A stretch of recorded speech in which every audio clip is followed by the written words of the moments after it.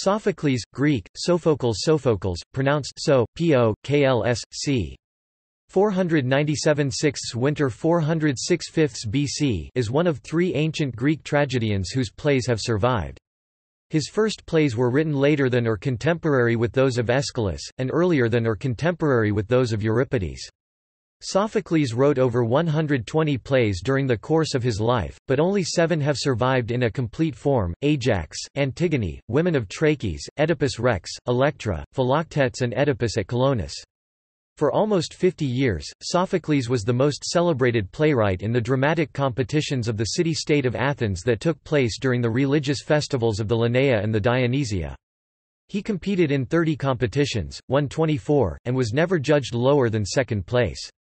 Aeschylus won 13 competitions, and was sometimes defeated by Sophocles, while Euripides won 4 competitions. The most famous tragedies of Sophocles feature Oedipus and also Antigone. They are generally known as the Theban plays, although each play was actually a part of a different tetralogy, the other members of which are now lost.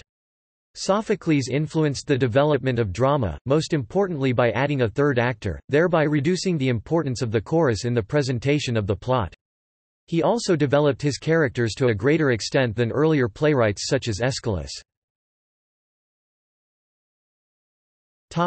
Life. Sophocles, the son of Sophocles, was a wealthy member of the rural deme small community of Hippios Colonus in Attica, which was to become a setting for one of his plays, and he was probably born there. Sophocles was born a few years before the Battle of Marathon in 490 BC, the exact year is unclear, although 497 6 is the most likely. Sophocles was born into a wealthy family. His father was an armor manufacturer and was highly educated. Sophocles' first artistic triumph was in 468 BC, when he took first prize in the Dionysia theatre competition over the reigning master of Athenian drama, Aeschylus. According to Plutarch, the victory came under unusual circumstances. Instead of following the usual custom of choosing judges by lot, the Archon asked Simon and the other strategoi present to decide the victor of the contest. Plutarch further contends that following this loss Aeschylus soon left for Sicily. Although Plutarch says that this was Sophocles' first production, it is now thought that his first production was probably in 470 BC. Triptolemus was probably one of the plays that Sophocles presented at this festival. In 480 BC Sophocles was chosen to lead the Paean, a choral chant to a god, celebrating the Greek victory over the Persians at the Battle of Salamis. Early in his career, the politician Cimon might have been one of his patrons, although if he was, there was no ill will borne by Pericles, Cimon's rival, when Cimon was ostracized in 461 BC. In 443 halves he served as one of the Hellenotamiae, or treasurers of Athena, helping to manage the finances of the city during the political ascendancy of Pericles. According to the Vita Sophocles, in 441 BC he was elected one of the 10 generals, executive officials at Athens, as a junior colleague of Pericles, and he served in the Athenian campaign against Samos. He was supposed to have been elected to this position as the result of his production of Antigone. In 420 BC, he welcomed and set up an altar for the image of Asclepius at his house, when the deity was introduced to Athens. For this, he was given the posthumous epithet Dection, receiver, by the Athenians. He was also elected, in 413 BC, one of the commissioners who responded to the catastrophic destruction of the Athenian expeditionary force in Sicily during the Peloponnesian War. Sophocles died at the age of 90 or 91 in the winter of 406 BC, having seen within his lifetime both the Greek triumph in the Persian Wars and the bloodletting of the Peloponnesian War. As with many famous men in classical antiquity, his death inspired a number of apocryphal stories. The most famous is the suggestion that he died from the strain of trying to recite a long sentence from his Antigone without pausing to take a breath. Another account suggests he choked while eating grapes at the Anthesteria festival in Athens.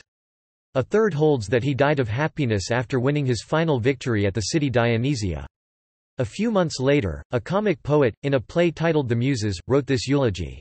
Blessed is Sophocles, who had a long life, was a man both happy and talented, and the writer of many good tragedies, and he ended his life well without suffering any misfortune. According to some accounts, however, his own sons tried to have him declared incompetent near the end of his life. He is said to have refuted their charge in court by reading from his as yet unproduced Oedipus at Colonus. One of his sons, Iophon, and a grandson, also called Sophocles, also became playwrights. An ancient source, Athenaeus's work Sophists at Dinner, contains references to Sophocles' homosexuality or bisexuality. In that work, a character named Myrtilus, in a lengthy banquet speech claims that Ion of Chios writes in his book Encounters, that Sophocles loved boys as much as Euripides loved women. Myrtilus also repeats an anecdote reportedly told by Ion of Chios that involves Sophocles flirting with a serving boy at a symposium. Myrtilus also claims that in a work by Hieronymus of Rhodes entitled Historical Notes it is said that Sophocles once lured a boy outside to have sex, and afterwards the boy left with Sophocles' cape, while the boy's own cape was left with Sophocles. Works and legacy. Among Sophocles' earliest innovations was the addition of a third actor, which further reduced the role of the chorus and created greater opportunity for character development and conflict between characters. Aeschylus, who dominated Athenian playwriting during Sophocles' early career, followed suit and adopted the third character into his own work towards the end of his life. Aristotle credits Sophocles with the introduction of skenographia, or scenery painting. It was not until after the death of the old master Aeschylus in 456 BC that Sophocles became the preeminent playwright in Athens. Thereafter, Sophocles emerged victorious in dramatic competitions at 18 Dionysia and 6 Lenaea festivals. In addition to innovations in dramatic structure, Sophocles' work is also known for its deeper development of characters than earlier playwrights. His reputation was such that foreign rulers invited him to attend their courts, although unlike Aeschylus who died in Sicily, or Euripides who spent time in Macedon, Sophocles never accepted any of these invitations. Aristotle used Sophocles' Oedipus Rex in his Poetics c. 335 BC as an example of the highest achievement in tragedy, which suggests the high esteem in which his work was held by later Greeks. Only 2 of the 7 surviving plays can be dated securely: Philoctetes 409 BC and Oedipus at Colonus 401 BC, staged after Sophocles' death by his grandson. Of the others, Electra shows stylistic similarities to these 2 plays, which suggests that it was probably written in the latter part of his career. Ajax, Antigone and the Trachiniae are generally thought to be among his early works, again based on stylistic elements, with Oedipus Rex coming in Sophocles' middle period. Most of Sophocles' plays show an undercurrent of early fatalism and the beginnings of Socratic logic as a mainstay for the long tradition of Greek tragedy. Theban plays. The Theban plays consist of 3 plays: Oedipus Rex, also called Oedipus Tyrannus or Oedipus the King, Oedipus at Colonus and Antigone. All 3 plays concern the fate of Thebes during and after the reign of King Oedipus. They have often been published under a single cover. Sophocles, however, wrote the 3 plays for separate festival competitions, many years apart. Not only are the Theban plays not a true trilogy, 3 plays presented as a continuous narrative, but they are not even an intentional series and contain some inconsistencies among them. He also wrote other plays having to do with Thebes, such as the Epigone, of which only fragments have survived. Subjects. Each of the plays relates to the tale of the mythological Oedipus, who killed his father and married his mother without knowledge that they were his parents. His family is fated to be doomed for 3 generations. In Oedipus Rex, Oedipus is the protagonist. Oedipus' infanticide is planned by his parents, Laius and Jocasta, to avert him from fulfilling a prophecy. In truth, the servant entrusted with the infanticide passes the infant on through a series of intermediaries to a childless couple, who adopt him not knowing his history. Oedipus eventually learns of the Delphic oracle's prophecy of him, that he would kill his father and marry his mother. Oedipus attempts to flee his fate without harming those he knows as his parents. At this point, he does not know that he is adopted. Oedipus meets a man at a crossroads accompanied by servants. Oedipus and the man fight, and Oedipus kills the man, who was his father, Laius, although neither knew at the time. He becomes the ruler of Thebes after solving the riddle of the Sphinx and in the process, marries the widowed queen, his mother Jocasta. Thus the stage is set for horror. When the truth comes out, following from another true but confusing prophecy from Delphi, Jocasta commits suicide, Oedipus blinds himself and leaves Thebes. At the end of the play, order is restored. This restoration is seen when Creon, brother of Jocasta, becomes king, and also when Oedipus, before going off to exile, asks Creon to take care of his children. Oedipus's children will always bear the weight of shame and humiliation because of their father's actions. In Oedipus at Colonus, the banished Oedipus and his daughter Antigone arrive at the town of Colonus where they encounter Theseus, king of Athens. Oedipus dies and strife begins between his sons Polynices and Eteocles. In Antigone, the protagonist is Oedipus' daughter, Antigone. She is faced with the choice of allowing her brother Polynices' body to remain unburied, outside the city walls, exposed to the ravages of wild animals, or to bury him and face death. The king of the land, Creon, has forbidden the burial of Polynices for he was a traitor to the city. Antigone decides to bury his body and face the consequences of her actions. Creon sentences her to death. Eventually, Creon is convinced to free Antigone from her punishment, but his decision comes too late and Antigone commits suicide. Her suicide triggers the suicide of two others close to King Creon, his son, Haemon, who was to wed Antigone, and his wife, Eurydice, who commits suicide after losing her only surviving son. Composition and inconsistencies. The plays were written across 36 years of Sophocles' career and were not composed in chronological order, but instead were written in the order Antigone, Oedipus Rex, and Oedipus at Colonus. Nor were they composed as a trilogy, a group of plays to be performed together, but are the remaining parts of three different groups of plays. As a result, there are some inconsistencies, notably, Creon is the undisputed king at the end of Oedipus Rex and, in consultation with Apollo, single-handedly makes the decision to expel Oedipus from Thebes. Creon is also instructed to look after Oedipus' daughters Antigone and Ismene at the end of Oedipus Rex. By contrast, in the other plays there is some struggle with Oedipus' sons Eteocles and Polynices in regard to the succession. In Oedipus at Colonus, Sophocles attempts to work these inconsistencies into a coherent whole. Ismene explains that, in light of their tainted family lineage, her brothers were at first willing to cede the throne to Creon. Nevertheless, they eventually decided to take charge of the monarchy, with each brother disputing the other's right to succeed. In addition to being in a clearly more powerful position in Oedipus at Colonus, Eteocles and Polynices are also culpable. They consent L. 429, Theodoratus, tr. to their fathers going to exile, which is one of his bitterest charges against them. Other plays. In addition to the three Theban plays, there are four surviving plays by Sophocles: Ajax, Women of Trachis, Electra, and Philoctetes, the last of which won first prize in 409 BC in which it competed. Ajax focuses on the proud hero of the Trojan War, Telamonian Ajax, who is driven to treachery and eventually suicide. Ajax becomes gravely upset when Achilles' armor is presented to Odysseus instead of himself. Despite their enmity toward him, Odysseus persuades the kings Menelaus and Agamemnon to grant Ajax a proper burial. The Women of Trachis, named for the Trachinian women who make up the chorus, dramatizes Deianira's accidentally killing Heracles after he had completed his famous 12 labors. Tricked into thinking it is a love charm, Deianira applies poison to an article of Heracles' clothing. This poisoned robe causes Heracles to die an excruciating death. Upon learning the truth, Deianira commits suicide. Electra corresponds roughly to the plot of Aeschylus' Libation Bearers. It details how Electra and Orestes avenge their father Agamemnon's murder by Clytemnestra and Aegisthus. Philoctetes retells the story of Philoctetes, an archer who had been abandoned on Lemnos by the rest of the Greek fleet while on the way to Troy. After learning that they cannot win the Trojan War without Philoctetes' bow, the Greeks send Odysseus and Neoptolemus to retrieve him, due to the Greeks' earlier treachery. However, Philoctetes refuses to rejoin the army. It is only Heracles' Deus ex machina appearance that persuades Philoctetes to go to Troy. Fragmentary plays. Although the list of over 120 titles of plays associated with Sophocles are known and presented below, little is known of the precise dating of most of them.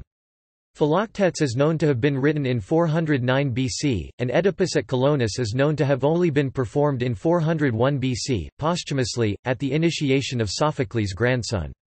The convention on writing plays for the Greek festivals was to submit them in tetralogies of 3 tragedies along with one satyr play. Along with the unknown dating of the vast majority of over 120 play titles, it is also largely unknown how the plays were grouped. It is, however, known that the 3 plays referred to in the modern era as the Theban plays were never performed together in Sophocles' own lifetime, and are therefore not a trilogy, which they are sometimes erroneously seen as. Fragments of ichnuti tracking satyrs were discovered in Egypt in 1907. These amount to about half of the play, making it the best preserved satyr play after Euripides' Cyclops, which survives in its entirety. Fragments of the Epigone were discovered in April 2005 by classicists at Oxford University with the help of infrared technology previously used for satellite imaging. The tragedy tells the story of the Second Siege of Thebes. A number of other Sophoclean works have survived only in fragments, including Sophocles' view of his own work. There is a passage of Plutarch's tract De Profectibus in Virtute 7 in which Sophocles discusses his own growth as a writer. A likely source of this material for Plutarch was the Epidemia of Ion of Chios, a book that recorded many conversations of Sophocles. This book is a likely candidate to have contained Sophocles' discourse on his own development because Ion was a friend of Sophocles, and the book is known to have been used by Plutarch. Though some interpretations of Plutarch's words suggest that Sophocles says that he imitated Aeschylus, the translation does not fit grammatically, nor does the interpretation that Sophocles said that he was making fun of Aeschylus' works. C. M. Bohra argues for the following translation of the line, after practicing to the full the bigness of Aeschylus, then the painful ingenuity of my own invention, now in the third stage 1 changing to the kind of diction which is most expressive of character and best. Here Sophocles says that he has completed a stage of Aeschylus' work, meaning that he went through a phase of imitating Aeschylus' style but is finished with that. Sophocles' opinion of Aeschylus was mixed. He certainly respected him enough to imitate his work early on in his career, but he had reservations about Aeschylus' style, and thus did not keep his imitation up. Sophocles' first stage, in which he imitated Aeschylus, is marked by Aeschylean pomp in the language. Sophocles' second stage was entirely his own. He introduced new ways of evoking feeling out of an audience, as in his Ajax. When Ajax is mocked by Athene, then the stage is emptied so that he may commit suicide alone. Sophocles mentions a third stage, distinct from the other two, in his discussion of his development. The third stage pays more heed to diction. His characters spoke in a way that was more natural to them and more expressive of their individual character feelings. See also Sophocles' Portal Theatre of Ancient Greece. Notes. References. Beer, Josh 2004.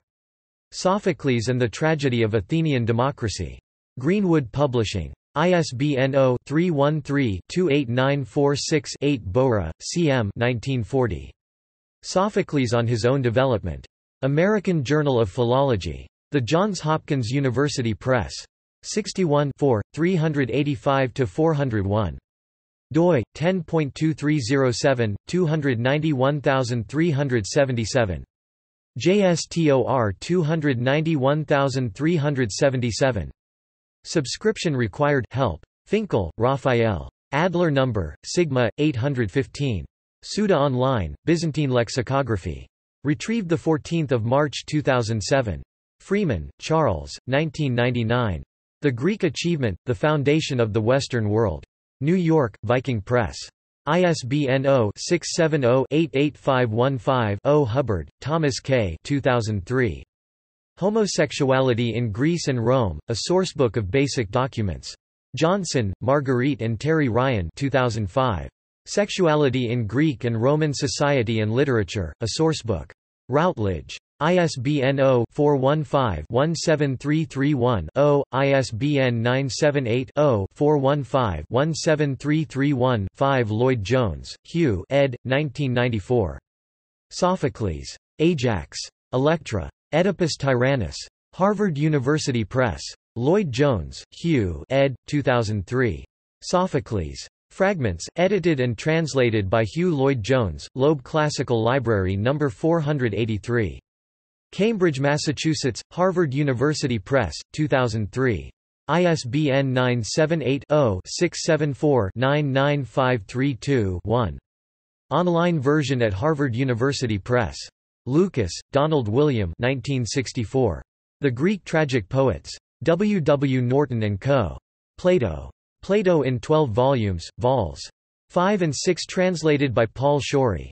Cambridge, Massachusetts, Harvard University Press, London, William Heinemann Limited 1969. Schultz, Ferdinand 1835. De Vita Sophocles Poeti Commentatio. Phil. Dis, Berlin. Scullion, Scott 2002. Tragic Dates, Classical Quarterly, New Sequence 52, pp. 81–101. Seaford, Richard A. S. 2003. Satiric Drama. In Simon Hornblower and Anthony Spofforth. The Oxford Classical Dictionary Revised 3rd ed. Oxford, Oxford University Press. p. 1361. ISBN 0-19-860641-9. Smith, Philip 1867.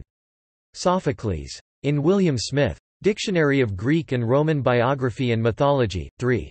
Boston, Little, Brown, and Company. pp. 865–873. Archived from the original on 2 February 2007. Retrieved 19 February 2007. Summerstein, Alan Herbert 2002. Greek Drama and Dramatists. Routledge. ISBN 0-415-26027-2. Summerstein, Alan Herbert 2007.